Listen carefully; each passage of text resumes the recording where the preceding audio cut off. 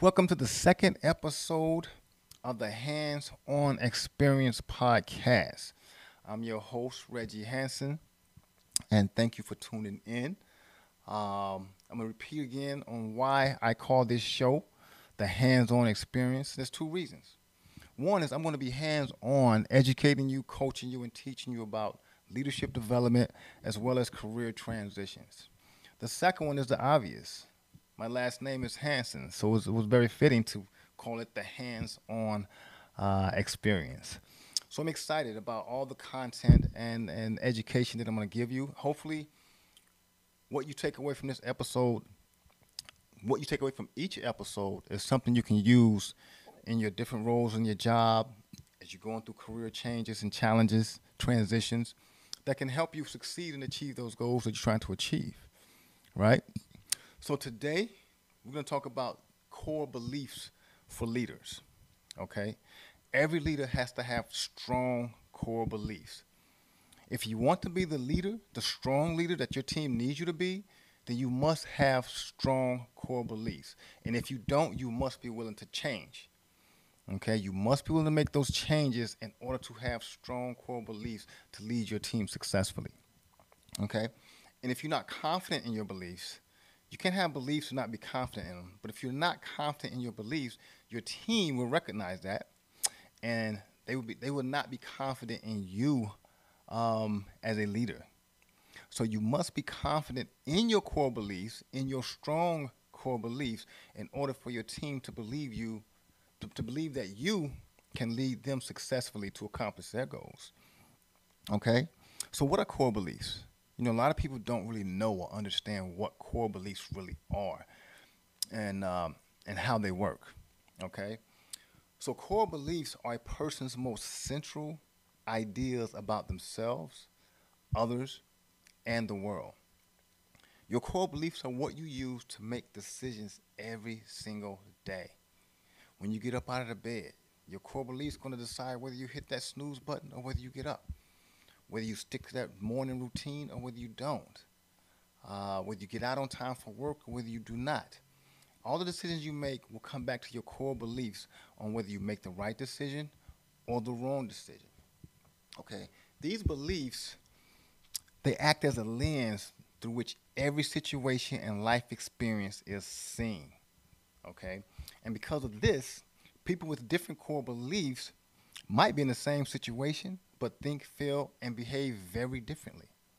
And what I mean by that, let's say you have two people going down the same path, right?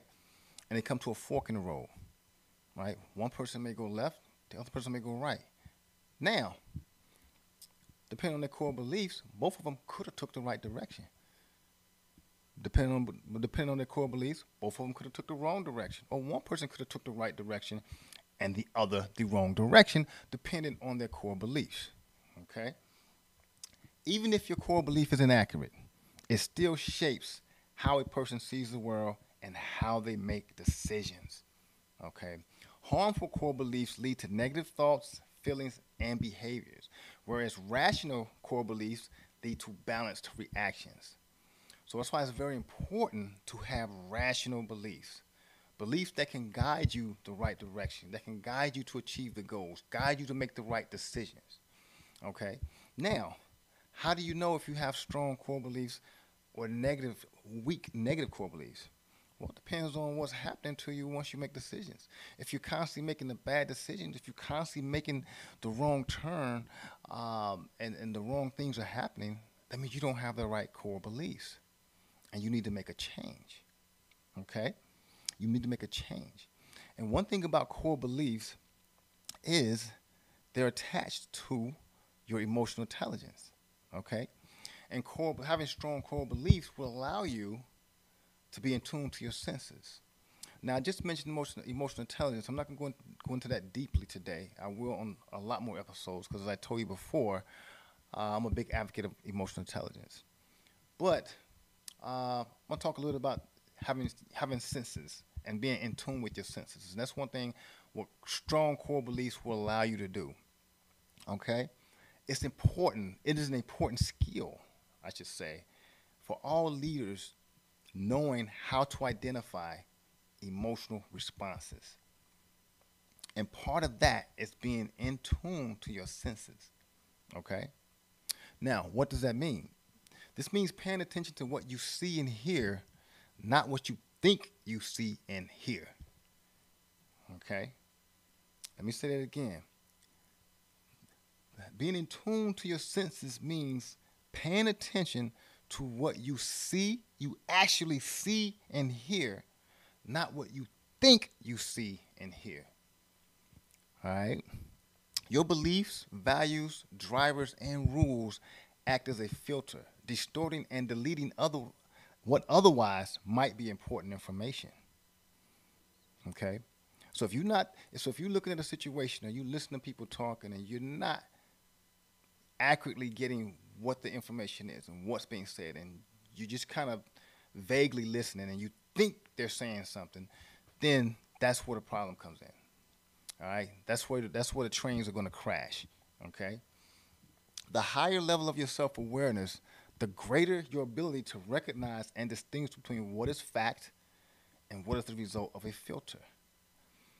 That comes down to listening, listening, listening. Okay, listening to understand, not listening to respond. All right.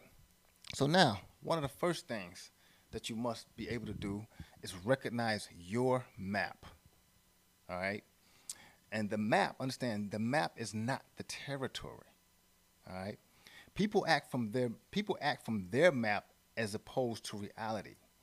And if you recognize your map, then you can recognize reality and understand there is a difference.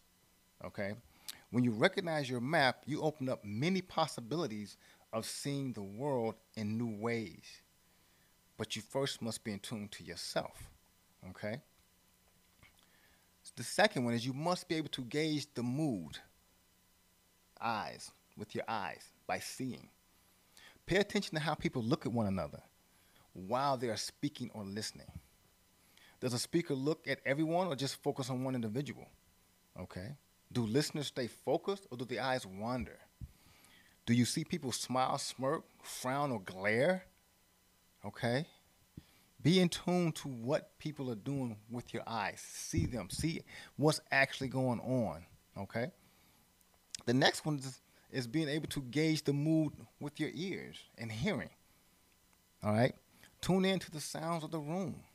All right. Listen. Actively listen. When a person speaks, is there quiet except for the person's voice? Or do you hear people moving in their chairs and things like that? You know, when you're in a room with your team or if you're in a room with your coworkers or your peers, recognize these things. Do people speak stridently or hesitantly? Huh? You got to recognize that. Do you hear a lot of mumbling conversations while someone is talking? Do people yell, whisper, moan, or interrupt? Okay, that's another way to be in tune with your senses to know what's actually going on, not what you think is going on. Okay? And last, you got to have the ability to assess information that is collected. Okay? All right? Now, dealing with your team. This is all comes back to dealing with your team when you're with your team and y'all in different, working on different projects together and you're trying to figure out and be in tune to what's going on with them and what's actually happening with them. Okay? So you got to be able to have the ability to assess information that's collected. So now what does that mean? Was the team enthusiastic? Was your team enthusiastic? Hmm? Did they seem did they seem pleased that management was willing to try some new ideas? Were they pleased that you were willing to try new ideas? Did they appear to want to work together as a group to implement those changes? Did they all appear to grasp the importance of making those changes?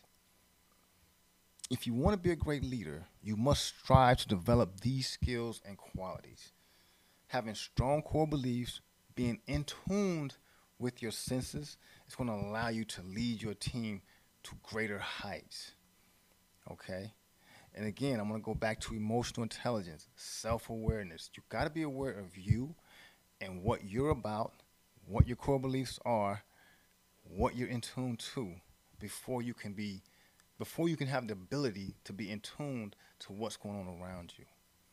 Okay? And again, you have to be able to decipher what's real and what you think is real in terms of dealing with your coworkers, dealing with your team, dealing with people. All right? Be able to understand the difference because that's going to allow you to take the information and do what you need to do with it as a leader to help your team, organization, or company be successful. All right? That's a wrap for this show. Some shows are going to be short, some will be a little longer. But again, I have so much information that I want to share with you, and I'm looking forward to it. I'm excited about it. If you ever want to or need to reach out to me, just shoot me an email at reggie.hanson@hansoncoaching.com. If you want any more detail, do you want me to elaborate further on a certain episode, don't hesitate to reach out to me, contact me. I would love to share even more ideas with you in terms of what the subject matter was for that particular episode. But anyways, have a great day, and I look forward to seeing you on the next episode.